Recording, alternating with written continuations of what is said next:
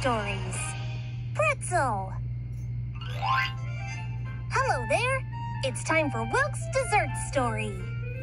In this episode, we saw the brave heroics of Patrol Pretzel. So friends, let's learn the origin story of the pretzel. The pretzel was first created in a German monastery in the 7th century. The monk in the monastery had a huge problem on his hands. The children wouldn't memorize church prayers and were often very rowdy during sermons. Look, kids, if you refuse to memorize your prayers now, you won't go to heaven later. Learning prayers isn't any fun.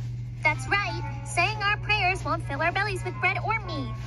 Bread or meat? I'm so hungry I can't even get the words out. I'd rather find something to eat now than go to heaven. Get out of here, you ungrateful brats! The fuming monk stomped and stamped around the monastery to calm himself down. Little brats. All they do is whine, whine, whine. I've done it! I made some bread out of dirt. Looks tasty. I'm so hungry. Maybe this loaf of dirt will fill our empty bellies.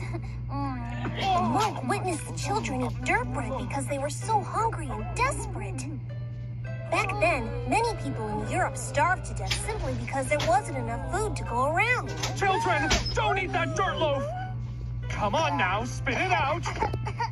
You can't eat just anything because you're hungry. But my stomach hurts so bad. What he said! Do you want us to starve to death? The monk was thunderstruck by what the children told him.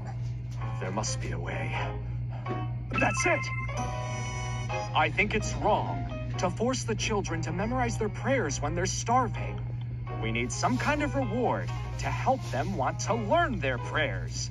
And so, I propose giving them some bread if they commit each prayer to memory. What a great idea! I think it's splendid. I quite agree. I volunteer to make the bread.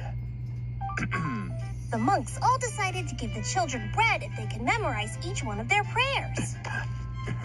They shaped the bread to look just like hands in prayer, and that's how the pretzel was created. The name pretzel comes from the Latin word brachiatellum, meaning little praying arm. Children, attention. I have an announcement. I will give this special bread to anyone who memorizes their prayers. Special bread? Wow, looks tasty.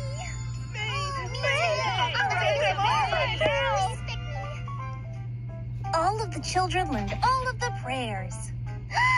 Wow, thank you. Thanks so much. And they all ate delicious pretzels together. In the end, the monk was both happy and relieved that the children learned their prayers and didn't go hungry after all. This is the origin story behind the pretzel we enjoyed today. Wasn't it something special? When you try to understand where someone's coming from, instead of getting upset with them, things turn out better for everyone. And don't forget, if we work together, you can make something special that stands the test of time. Well, that's all for today's special dessert story. See you next time!